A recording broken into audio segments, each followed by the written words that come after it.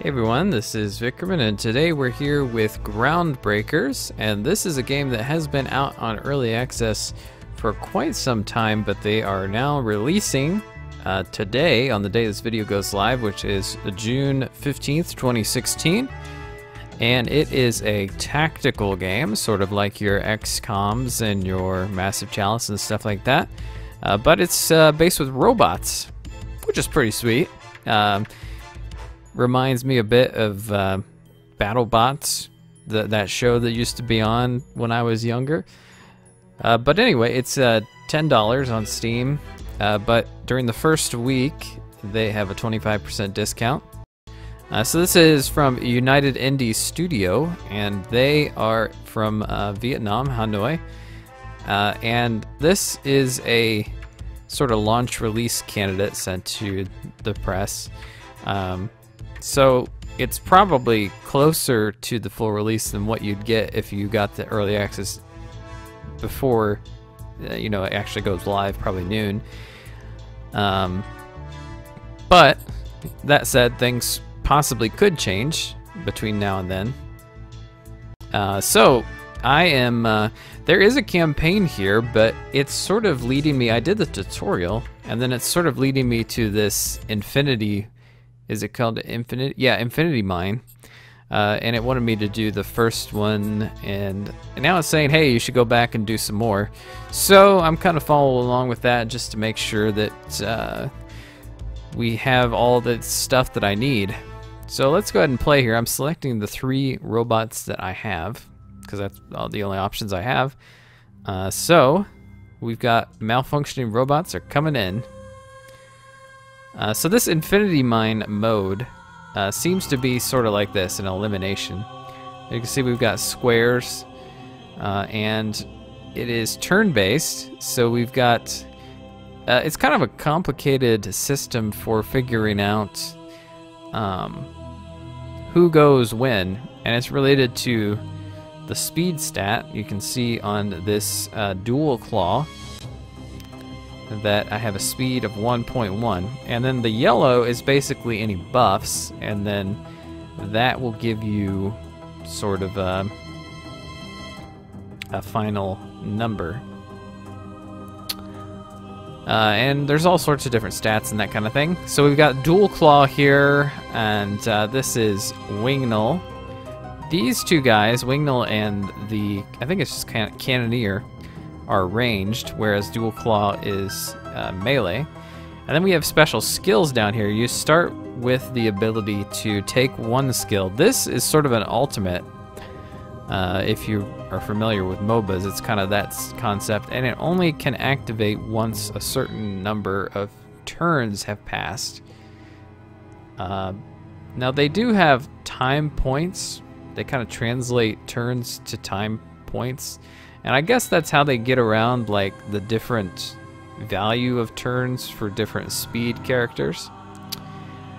It's kind of complicated. I haven't really paid much attention to that, except to know, hey, I'm going to get more turns with higher speed. So we are going to be defending against waves in this mission.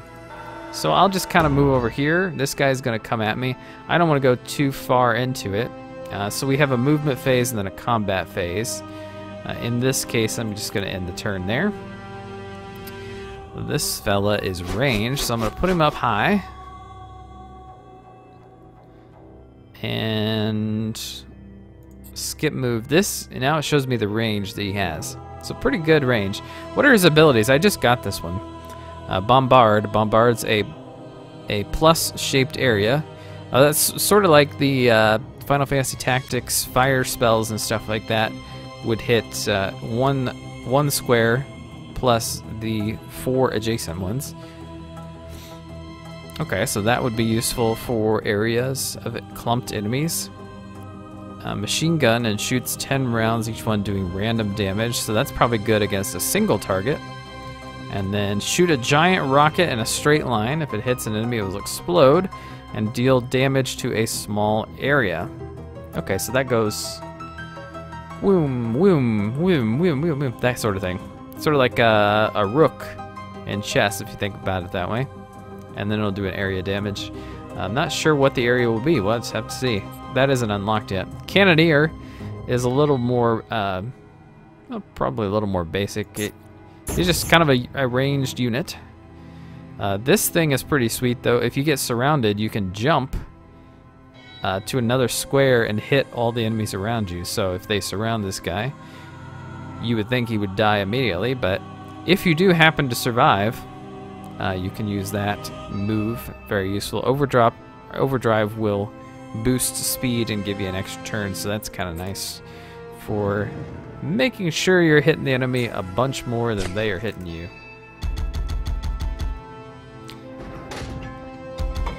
Whoa, whoa, buddy. Yikes. Okay, well, he took quite a bit of damage there, the cannon did.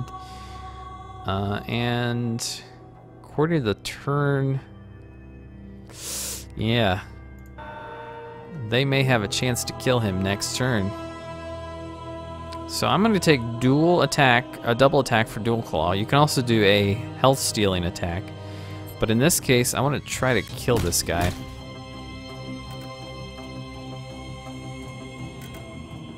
All right. Whoa, buddy. We are getting pretty well attacked here. I think that should kill it. Pretty good attack from that guy. All right, so I think I'm gonna have you go here, and then here, and then we'll just activate overdrive to give you a bit more movement as well as speed. And that's not quite in range, unfortunately. I did not quite do that correctly. Ah, there it goes. I don't know that they... Normally in the missions it seems that they respawn, but I believe that probably is not the case here. Alright, that's 2 squares up, so I actually can't hit that guy. Which is too bad. But we did get that crafting part, which will be helpful. I'm unsure if you keep that even if you lose. Alright, so those guys are sorta in a... Here, go ahead and learn it. Oh, it's out of range. But we can move. Well, that's probably not gonna be good, because that... Will that hit my friend? Yeah. No? Okay, no friendly fire. Good to know. He went to go repair himself. I'm gonna try to work my way over to this guy, because he's ranged, so if we can close the distance, that will be better.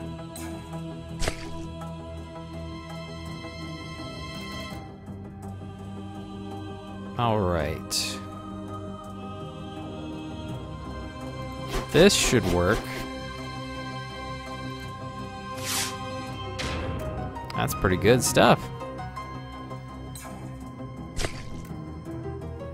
Okay, go ahead and take that guy out.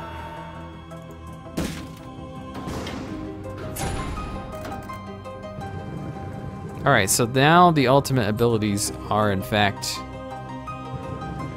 available for us.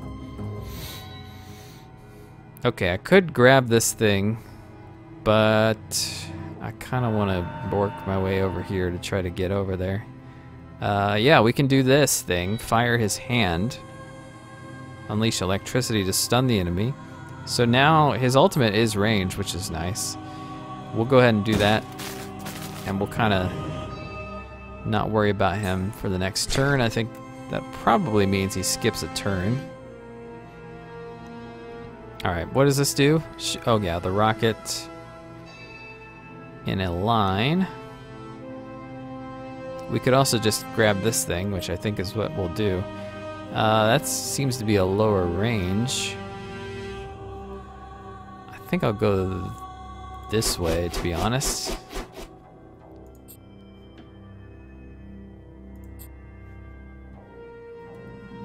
Why can't I hit that guy? I guess he's...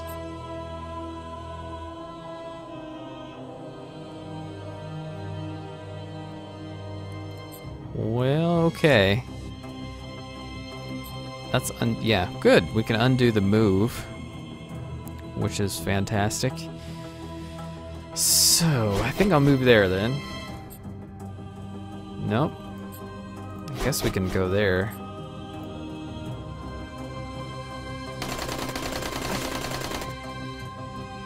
Not too bad.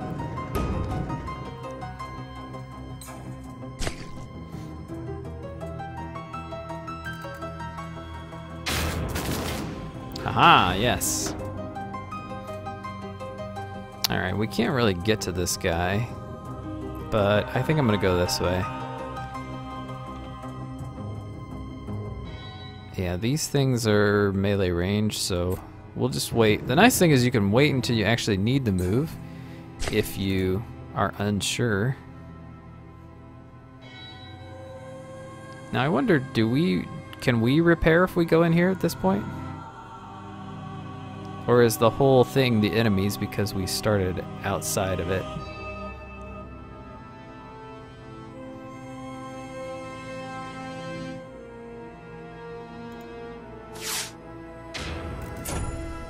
Well, that didn't really work. I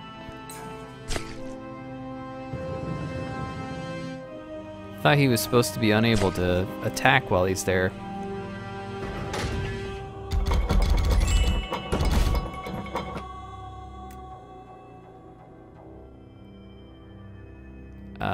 Okay. Oh, we can upgrade lowers cooldown. That's good to know. You're gonna take out that guy.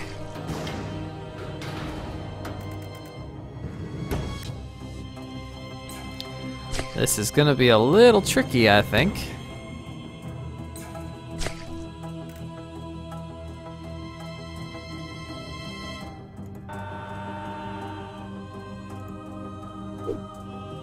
Oh, come on.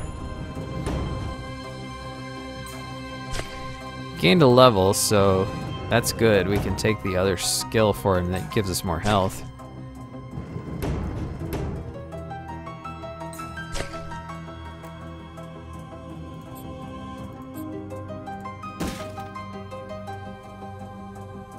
There we go. You see the blue line is basically when you're going to take a new turn. And in this case, how much does he has 30 HP. I think I can kill him with a normal attack. No!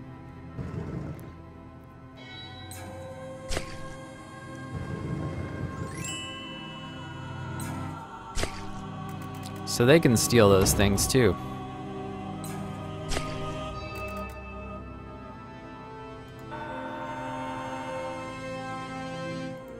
I better do that, so I don't die. What happened to the rolly dude?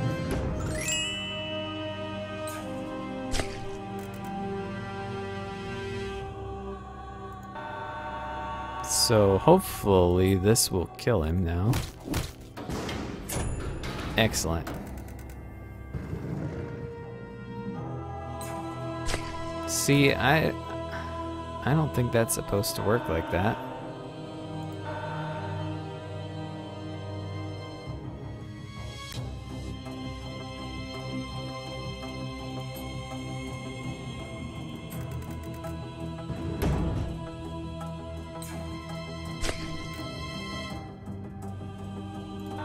I'm trying to draw him over here.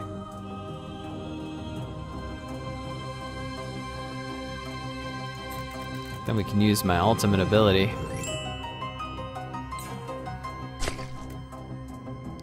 Okay.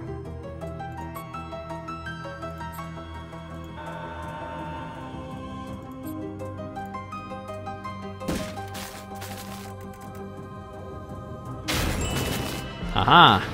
Whew! Alright, we won. That seemed really close. So that's basically how the gameplay works. Let's go over here. Seems to be sort of a persistent set of guys, so like a consistent progression here. So let's go to the lab and I'll show you what's going on. So basically, we've got all these parts that we can get. We got from those little cubes, remember, that we picked up from the battle, and they allow us to build new robots. So these guys here we don't have yet. The thing is, we have the blueprints, but we don't actually know how much of each thing it needs. So what you do is the ones that are lit up are are gonna make something, basically.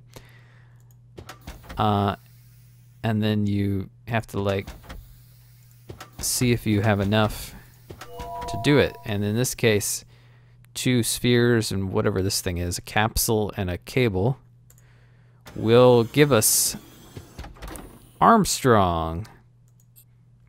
And you'll pick up more blueprints as you go. I got that. I think it was from the tutorial. But this is a whole new bot. Unfortunately, I wish it would have shown me the tooltip there. That would be nice to see. Yeah, so we've got Armstrong. Attacks using big, strong fists. And a boxer. It's no particular drawback. Is a powerful frontline unit with a decent defense.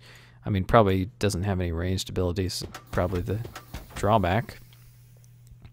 And it appears as though we do not have what we need for the anti-bot.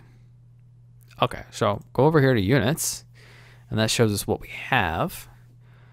So this is a little bit more detailed. Does it, you know, if you click it now, okay, it's not a tooltip. You click it, it shows you more stuff. Yeah, so Dual Claw is a water steel ability. It allows them to stay longer in the battlefield. Oh yeah, the lore of this is it's sort of a post-apocalyptic thing, and people are living on little islands, basically because global warming has melted the ice caps and all that. And since there's so much water and not a lot of other resources, the robots basically are powered by water. Armstrong, yeah, we can rotate him around and check him out. Power Fist throws a powerful punch, deal damage and stun. That's good. Throws a fist to an enemy from afar. Okay, he does have a ranged attack. 1,000 kilograms. Throws a 1,000 kilogram punch, dealing damage, knocking back the victim. Any victim behind will also take damage and be knocked back until there are no more victims. The damage weakens after each impact. So that's sort of like a caperjack from Massive Chalice. We also have chips. None of them are currently in use, but you can see here we've got these chips, and they're sort of like they are like Tetris. I can't even remember the words for that. There's a very specific word for the Tetris pieces, but they come in sort of all different Tetris sizes, and you have to fit them into the block here. And it looks like our gold we can use to unlock more spaces for each bot. We don't have any chips for Mr. Armstrong there, so we'll have to make do without it. Yeah, I think it's wanting me to continue along this path. Can I bring all of them? Let's do that then. So let's try it again. Maybe this will be a bit better now that we have another frontline fella. I got 2 of the roly dudes. Send you. Looks like we got some choke points, really. If we can get one of our ranged guys up top, that will be good. I don't think this guy has any actual ability to fly up. I don't want to put you in harm's way, so I'm just going to move you here for now. I think that was my mistake last time, is move him a little too aggressively forward. But they still managed to get over there.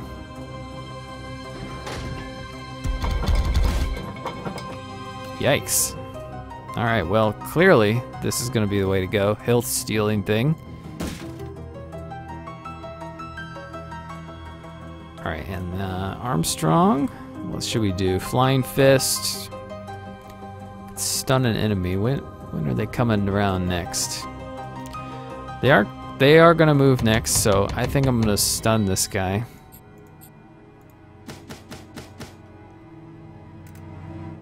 Well, I guess might have been able to kill him. Okay, I think we can probably... Nope, hang on. What is the range on this thing? So, if we moved here, I think we could do that.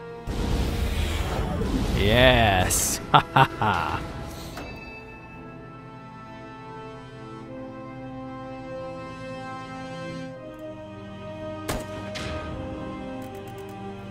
Alright.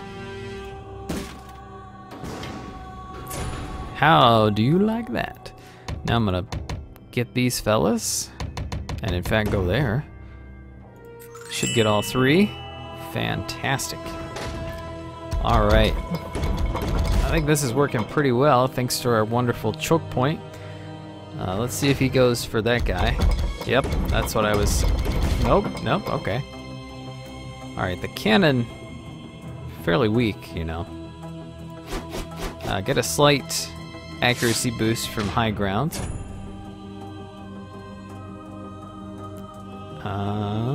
Let's send you here just so you're out of the way. But I thought you were gonna kill him, and you did. Dual claw, you can't get through, unfortunately. So we'll wait. Might as well stun this fella. Oh, they're coming from behind. Alright. Let's try and move the range guys over on this up here. That way, they will be pretty darn safe. And Dual Claw, you're in great shape, so you're gonna try to get them to attack you. And why don't you make a nice little front line here?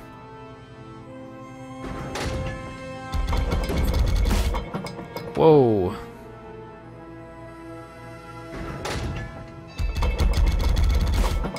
Ah, nuts.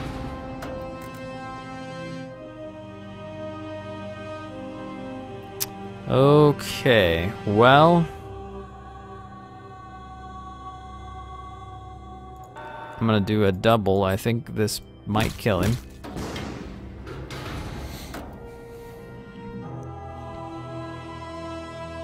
Alright, he's very far away.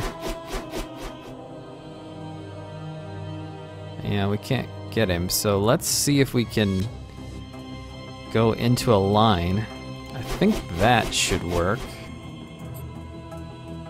Yes. Ha ha ha.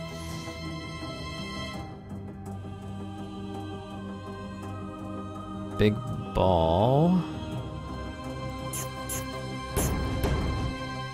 Is that a larger range? No, it's the same. Go into overdrive. Yes, that's perfect.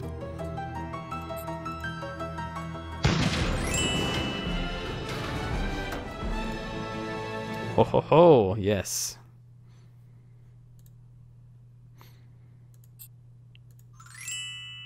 Ooh, what is that? I don't know that I've seen that part before. Perhaps it will give me what I need. Nope, we don't need that. But maybe we have enough of this now. No, I think we're still missing something.